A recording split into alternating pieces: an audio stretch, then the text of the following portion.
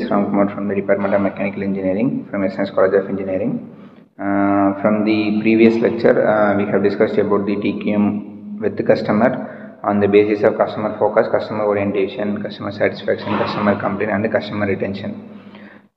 We can able to classify the customer based on the quality, and also we can able to classify the product with based on the customer requirement. Now the cost of the quality through which the customer can able to give their own feedback and their own factor which we need to be considered while choosing the quality's cost. Here comes the cost of quality on the basis of cost of good quality and cost of poor quality. In cost of good quality, the two aspects which we need to be considered is prevention and appraisal cost. And in the cost of poor quality, we can able to attain that internal failure and external failure, which is nothing but APQP and FMEA. APQP is nothing but the advanced product quality production. FMEA is nothing but the failure mode effective analysis. FTA is nothing but the frequent terminal assessment. The next one will be process capability, variation reduction, lesson learned, and educational training. These are the cost of quality through which the organization has to apply its own cost to improve the quality of the product and to implement the cost factor in the quality before the product leads to poor quality. And also the appraisal cost. In appraisal cost, which is nothing but the incoming inspection, in process inspection, final inspection, calibration, auditing, and registration cost.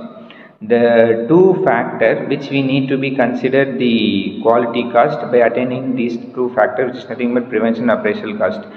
While they are talking about the appraisal cost, the incoming inspection, in-process inspection is nothing but the team through which the product quality can be addressed within the stage of shop floor itself.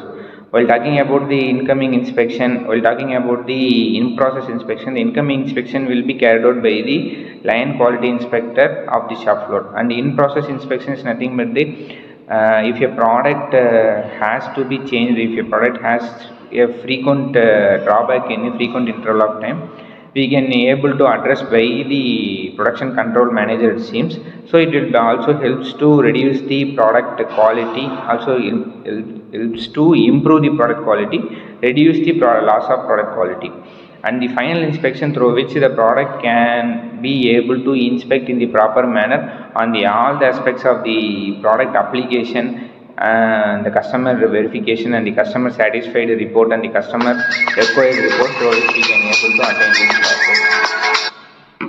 And while discussing about the calibration is nothing but the process of developing a standards or developing a process standard in a frequent interval of manner through which calibration can be able to attained. And next one will be auditing. The auditing is nothing but the customer's audit through which we can able to find the exact loss in the product quality and exact expectation of the customer through auditing by the level 1, level 2, level 3 in this different aspects. The level 1 aspects will be the product audit can be done by the different section of the production plant. The level 2 auditing will be the different aspect from the different quality team, and the level 3 will be the auditing from the external customer end. So these are the process through which the cost factor has the vital role of playing in quality. Registration cost refers to if the process of the quality cannot be attained by using a certain system, so these can be developed by using this appraisal cost. While coming to the cost of poor quality, if your product quality is not attained as per the mark, certain cost has to be carried out by the organization, which is nothing but cost of poor quality. These can be attained, these can be determined using internal failure and external failure. In internal failure, which is nothing but the points which is displayed in the slides, nothing but the process delay, rework, scrap, retest and validation, AD, RC and kappa,